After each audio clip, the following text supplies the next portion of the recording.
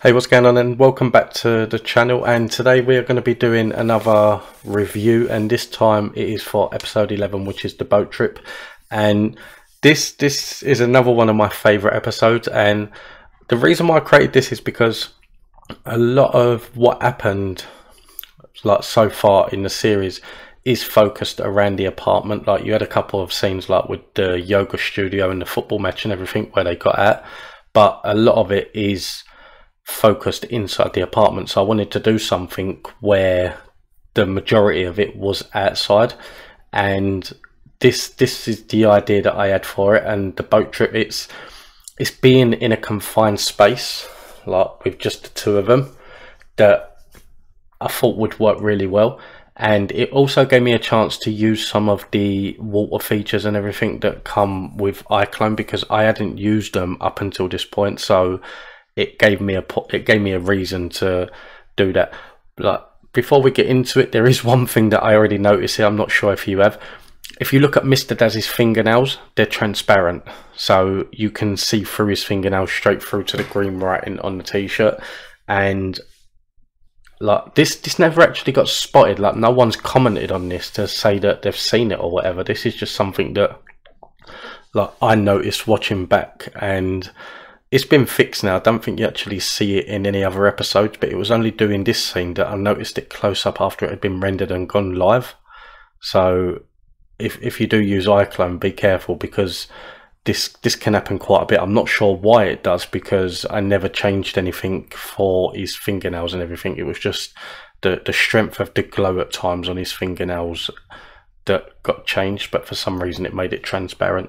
But anyway, thank you all for watching. Don't forget to hit that like and subscribe button, and let's get straight into the episode. Morning, Mr. Daz. Did you have any plans for the weekend? Nick, it's Tuesday. Why would I have plans for the weekend so early? So that's one thing. Like, Mr. Daz was just drinking that tea, and like he put the cup to there, but nothing moved. Like, his lips never moved. The cup usually would go up there, so he's drinking. So like, that's something now that, like, if you're sitting there watching, if you're watching it on your phone, you're not really going to take that much notice. But if you're watching it on a bigger screen or on TV, you'll then take notice of things like that. And like, I'm now watching it on a bigger monitor, and I've just taken notice of that. So like, that is one thing that now I will try and like keep an eye on. I don't really do that many scenes where they're drinking or anything, but like, if I was to do them, then it would be the case that that is what I would look out for. Hey, Blandon, was wondering if you wanted to join me. Let me think. No. Why not? Let's see. We work together for 9 hours a day, Monday to Friday, and we live together, so I see enough of you as it is.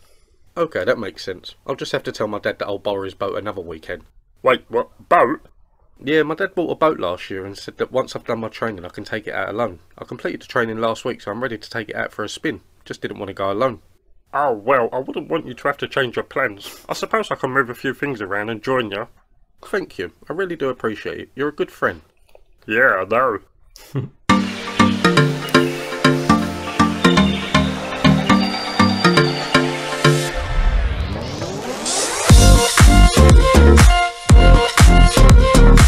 Weekend away at sea. I can't wait. Gonna get a load of beer and probably go and buy a fishing rod. Oh, this is gonna be fun. There's been quite a few things that Nick has asked me to do with him, and I usually refuse, but how can I say no to this one? Just as long as he knows that I'm gonna be captain. I don't care if he's driving the thing. So that's the part of Mr. Daz's personality that I like. That like, he turned around and said like, no, I'm not spending the weekend with you. I live with you. I work with you. I don't really want to be spending any more time with you. And that's where Mr. Daz, like, he'll prefer to spend the weekend watching football or whatever. But yeah, that I've always said that like, Mr. Daz reminds me a lot of my own dad. But this part is me, that if someone turned around to me, like, if I lived with someone and I worked with someone, and then come the weekend and like, oh, do you want to do this, do you want to do that, I'd probably be the same. That like, I've spent far too much time with you, just leave me alone in peace, and like, let me see other people and things like that. But they turn around and say like, oh, I'm going out on a boat. I was like, oh, a boat. So that's more my personality towards things.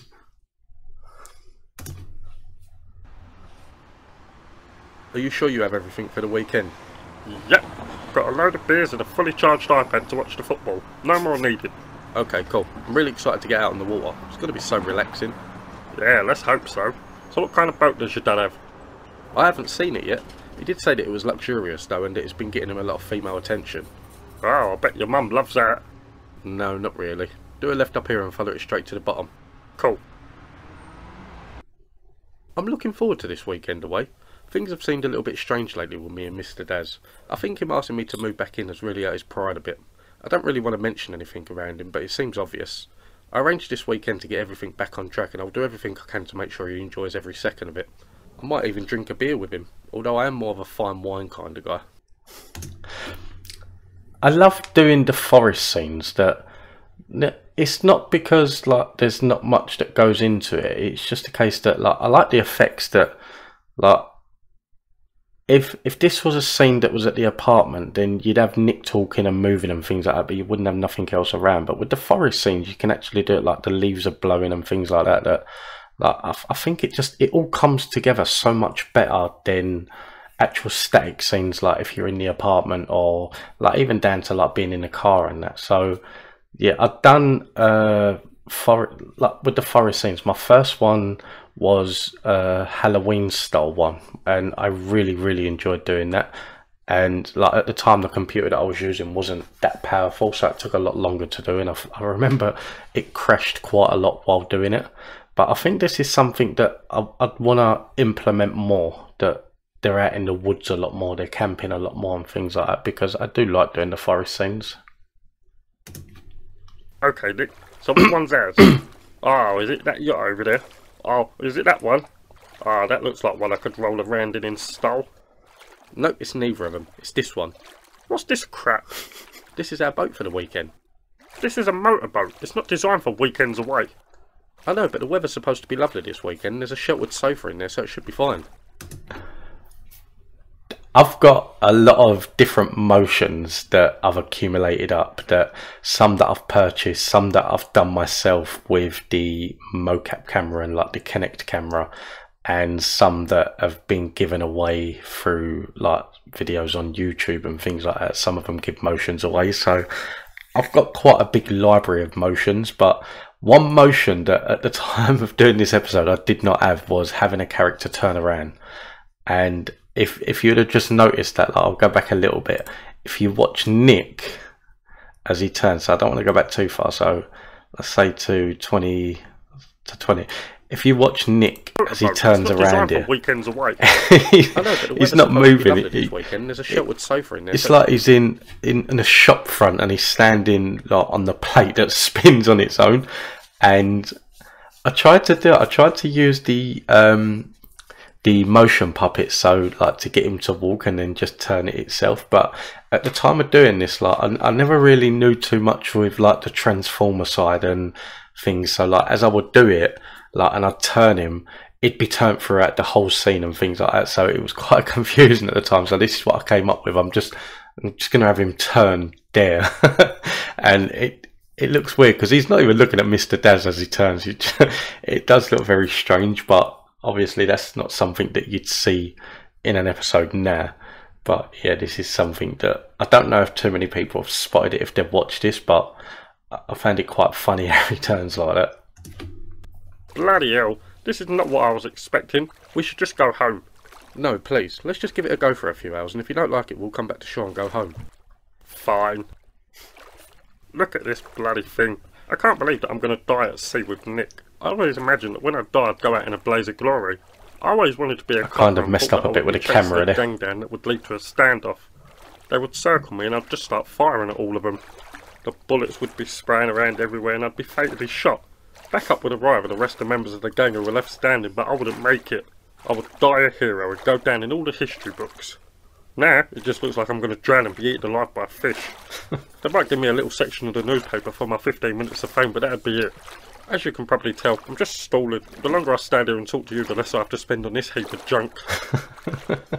See, Mr. Daz, this is the life. Nothing around for miles, the sun is shining, the beers are flowing. Could you think of a better way of spending your weekend? Well, I can think of a few things. Oh yeah? Like what? Well, let's see. There's football, pub, in bed, on a date, boot sale. Really? You think going to a boot sale is better than spending a weekend at sea? Well, at a boat sale, I was on solid ground and I'm only there for a couple of hours before I'm back home with my feet up.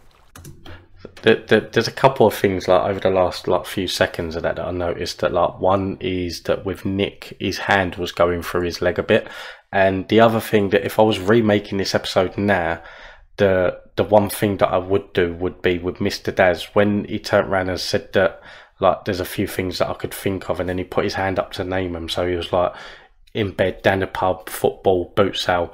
That's what you'd do. Like if you was like listing things, you would do that with your fingers. And with Mr. Daz, he done it. He put one finger up, and then it went up to like 5 fingers. So that is something now that I pay a lot more attention to. And like I think even down to now, like with the latest episodes, I think the actual with the actual movements of each character, things like that, I do pay a lot more attention to. And like you'll see some parts in like this episode, the previous episode, where like Mr. Daz or Nick will lift their arm, but rather than it being a fluent motion, it will just be the case that it's like that and it's too quick. And you notice that with a lot of drawn animations, that like if you sit and watch Family Guy, that it will be the case that because it's a drawn animation, it's more understandable. So like for example in Family Guy, if Peter's talking, he'll be talking, but his expression, like he'll do that and he'll stay like that for like maybe like 5 or 10 seconds, and then it'll move on to the next one and it'll stay like that for 5 or 10 seconds. And it makes a lot of sense with drawn animation. But when it comes to 3D animation, it's a lot easier and a lot quicker to actually add more authenticated arm movements and head movements and things like that. So like at the time, I think when I first started animating, I was taking a lot more advice from the animations that I'd seen, which a majority of them were drawn. So I was doing it the same, that I was doing that movement, leaving it there for 10 seconds and things like that. And it doesn't fit as good with 3D than it does with drawn animation. Like, so these are things that like through creating the first series of this show, it was pretty much trial and error on what I needed to do and how things needed to be done, and even down to learning the software and things like that. And even down to now that I'm halfway through season 2 and there's still a lot that I need to pay attention to. There's still a lot for me to learn, and I'm not expecting to be to the point where every episode is perfect, probably until I get like 4 or 5 seasons in, and I know that I'm still constantly making them and things like that. And even though I've started adding more to the channel now through like different YouTube shorts and things like that, I do like the TV commercial parodies and things like that. They don't take that long to make. I mean, this last night and this morning I spent probably like an hour and a half, 2 hours creating the shorts that are coming out. That by the time this comes out, they would have come out the last few days. So you've got the short with the like weighing himself at the gym, and then you got the short where it's the self-defense with David and things like that. They don't take me that long because I'm getting a lot more used to the actual movement of each character and how I want them to move. And I've started to notice in the newer episodes, there's certain things that Mr. Daz does with movement that I implement in quite a lot, because it's a normal thing that like there's things that I do that if I'm having a conversation with someone, I'm talking to someone, there's certain things that I may do with my head or my arms or my legs or whatever that is unique to me, and that's what I'm trying to do. I'm trying to do different things with the characters that make it unique to them. And for me now, it is a lot quicker, and I've saved a lot of motions from previous episodes that I've just touched up on. And these motions actually help me quite a bit because I don't have to sit and like nitpick with every single bit, because I know that I've already like gone through them motions with a fine tooth, like with a fine comb. So if you are using iClone or any 3D software where you can save the motion that you've done, I would highly recommend that. Like if you've got a character and they're doing something that is unique to them, and it could be anything, like for example, if you're animating a character and you're creating your own baseball swing, so you're using the motion layer to like bring the arm up and to take the swing, rather than thinking like, if I want to do this again like a few further episodes down or whatever, and think like, oh, I'm gonna have to do that again, just save the motion, save that clip. You may have to do it that with that clip you'll then do a new project and open it and then recenter it, so that when you add it to a character again they don't disappear off the screen. But this is something that I've done a lot, and it helps a hell of a lot for future episodes, especially if you've got like, if for example if you're doing a show about baseball, then these are the sort of motions that when you create them you're going to want to keep them, because you will reuse them again further down the line. And it is something that I have done quite a bit now with the characters from this show, because there are motions there that I wanted to keep on using further down the line. Once in a lifetime experience. Yeah, super. How long left? A day and a half. Really? Well, let's just find somewhere to go. Maybe we can find a nice pub in a village somewhere. Sounds like a plan. Let's do it. Uh-oh. What? Nothing. It's just that the boat won't start. Well, that's not really nothing then, is it? We're miles away from any kind of land, and how the hell are we supposed to get back to shore? Don't worry, my dad told me this could happen and explained how to fix it. Oh, okay. Cool. Wait a minute. Your dad told you that the boat could stop working and you still brought me out on it. What is your problem? Well, he said it hasn't done it for a couple of weeks. I figured we'd be okay. Well, we're clearly not okay. Help! Help! Who are you shouting for? I thought that might be pretty obvious. Help can only mean a couple of things. Okay, no need for sarcasm. Yeah, whatever. Can you believe this? This twat brings me out on a broken boat and now we're stuck in the middle of nowhere with no land or another boat in sight. How can someone be so stupid? I can hear you, Mr. Daz. Of course you can bloody hear me. We're stuck on this miniature-sized boat and I can't get no more than a few feet away from you. Your attitude stinks. This is the last time I bring you out on the boat. Oh no, I am so sorry. I take back everything I said to you. Please don't make me stay at home when I can be stuck in a boat with this big useless twat. So, I've spoke about this before. What I wanted to do with the show is, when I first created it, I was into the Modern Family series, and what I really liked about that was the individual interview parts, and I have implemented that into the show since day one.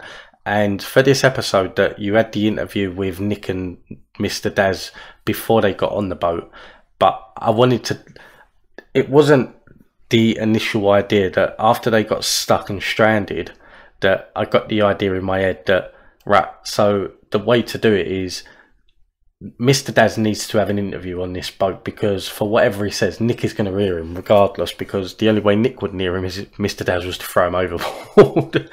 But so I wanted to get the interview in because I thought that it'd be a funny way that, like, for the way Nick reacts to what Mr. Daz is saying and then the way Mr. Daz responds to it. So yeah, that's where the idea of putting the interview in for this came in. Just one more thing though, that like I said, it is the case that I will write an episode, and like I usually write an episode for around about 8 minutes long, but what tends to happen is that as I'm creating it, I'll come up with different ideas that I want to put in, and it's rare, but there's sometimes things that I'll create a scene and I don't like it in the slightest, so I'll take it out and then I have to think of something else to replace it. But for this, I think this episode is like 8 minutes long, that I already had it pretty well kitted out before I created it, and it was only this scene that, like, I got up to this scene and thought, yeah, this is what I need to add in. So I quickly wrote it down, went upstairs, recorded it, come down and done this scene. But that's why this one is not as long, because I already had it all panned out before I started creating it. And yeah, so oh, I'm so bored. Nick, what are we gonna do? We haven't seen another boat for hours. Well, I'm trying to fix the ignition so we can get moving. You've been staring at that thing for hours. Why don't you just admit that you don't know what you're doing? As I said before, with the scene that with Nick having the interview and you had the trees and everything and all the trees and that moving, this is such a basic scene that, like, if you break down everything that's in this scene, take away like the two characters, but like the boat is just one prop, and then you've got the water, which is just one prop, and then you've got the background, which is an image, and the moon in the background is just a PNG file. And I don't know, it's just something about, like, as you watch this scene, that you have to put the effect in, obviously, for the water, so you've got the sound of that water in the background, but as you're watching it, that, like, you can see the water rippling, and even down to, like, getting the moonlight to, like, shine off of the water. I don't know, it's just something about these scenes that are so satisfying to watch, because, like I said, that, like, when you've got a static apartment, you don't get nothing. And I think that's where I need to do it. Like, for example, if it's an interview with Nick at the apartment and he's got the window behind him, I think I need to start putting more things there. It could be anything, like, it could be birds flying across or whatever, but just something there that it's a different movement other than just the character moving and things like that. But yeah, I do really like these scenes for that reason. Concentrate. Move out of the way, let me take a look. Mr. Daz, don't touch nothing. It's very delicate equipment. Right, so for this is where, like, I've always said that Mr. Daz reminds me of my own dad. And this is what my dad would do, that if something breaks, if something needs fixing, my dad has the mentality that he can fix it. There's nothing that he can't fix. But 9 times out of 10, that whatever he tries to fix, he will make worse. And, like, it's just, there's been times over the past that, like, his sisters have asked him that, like, can you come round and, like, fix my lights? There's something wrong with my lights. And I remember he went round to my aunt's house one night to fix one of the lights in the bedroom, and it kept flickering, and, like, you'd switch it on and then it'd just go off and things like that. And he went round there and he had a look and he tried to fix it and the light wouldn't switch off. So for whatever he'd done, no matter how many times you push this light switch, it would not flicker, it would not do nothing, and this light just stayed on. And that is something that happened probably like 15 years ago, 20 years ago, and it's still spoken about to this day. And there was another time where what's so funny about him is that if he goes, he doesn't do nothing for free. He's one of these people that, like, if you want him to do something, you have to treat him, whether it's giving him a tenner or buying him a packet of tobacco or things like that. But he went round to my other aunt's one day to fix her lights, and I think it was like it's like the chandelier sort of lights, and there was a couple of bulbs in it that wouldn't work. And he went round there, and I was young at the time. I was probably only like 10 years old at the time, and I went round there with him. And so he went in and he had a look at the lights, and he was like, yeah, no, that's fine, I can fix that. Anyway, about half an hour later, he'd blown every single light in the house. Not a single light was working, and he had no idea how to fix it. And he still walked away with a video player. And that's the thing, that, like, with my dad, that he believes that he can fix anything, and even if he fails, he will still get what he wants out of it. And that's why I put this part in with Mr. Daz, because straight away he's like, let me have a look, let me fix it, and straight away he's just blown it and gone flying into the water. And that part is something that it really does remind me of something that my dad has done in the past, and something that he would very likely do if he was stuck in this situation on a boat. Mr. Daz, can you hear me? Oh my god, he's going to drown out here. I can't believe that I've killed Mr. Daz. He told me that he didn't want to come here. Mr. Daz! What are you shouting at, you idiot? Oh, Mr. Daz, I'm so glad you're okay. I thought you was dead. Why, because I fell in a bit of water? I didn't even know you could swim. Yeah, you probably should have thought of that before you brought me onto this death trap. I need to get the hell out of these wet clothes.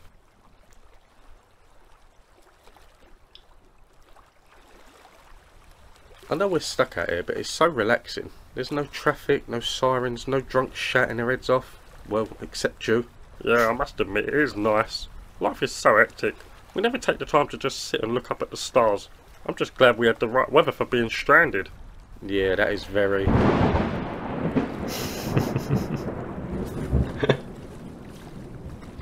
Nick, if we survive this, then I promise you, when we get back on land, I'm going to kill you. It's just a bit of rain. We're under shelter. That's not the bloody point. Do you know what I had planned for this weekend? Let me guess, you was going to stay in your loungewear and sit and watch football all weekend. Oh, how did you know? Because that's all you ever do. You claim to be this amazing person with this amazing life, but the fact is you're boring. You don't like change, so you do the same thing week in, week out. Alright, there's no need to be mean. Really? You think I'm being mean? This is usually a conversation that goes the other way. It's usually you telling me that I'm boring and that I need to get a life. Yeah, I know. You know what? I just think it'd be better if we... What was that? I don't know. Nick, it's a bloody radio. Did you not know that there was one on the boat? How was I supposed to know that? Because you done your bloody training, you idiot. Go and answer it and get us the hell out of here. You need to work on your attitude. Nick, radio, now! Fine. So the radio part was like the ideas. I have no idea how to fix a boat. If I was stuck in that situation and like the boat just stopped working, I would have no idea how to fix it. And I was thinking at the time that if neither of them know how to fix it, and I don't know how to fix a boat, so I couldn't write it into the script. So they need a way out. They can't stay stranded, so they need a way out. And the idea was to either have another boat come along and like come to their rescue, or to try and find some way of doing it where there was always a way out. And every boat that I've known of will always have a CB radio. They'll always have a way to contact someone if something goes wrong. And it was just the stupidity of the both of them that for however long they were stranded, neither of them thought of it. So that's why I put that part in, because that was basically the way out.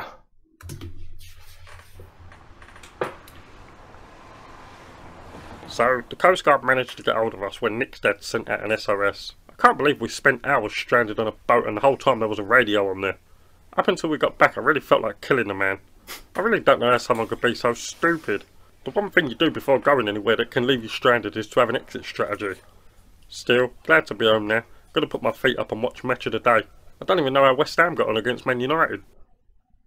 Morning, Mr. Daz. How did you sleep? Not good. I kept waking up cold and can't get the taste of salt water out of my mouth. I am sorry again about yesterday. It wasn't intentional. It's fine. All done now. Please, just no more surprises. I don't think my heart can handle it. Don't worry. I will not do anything to stress you out like that again.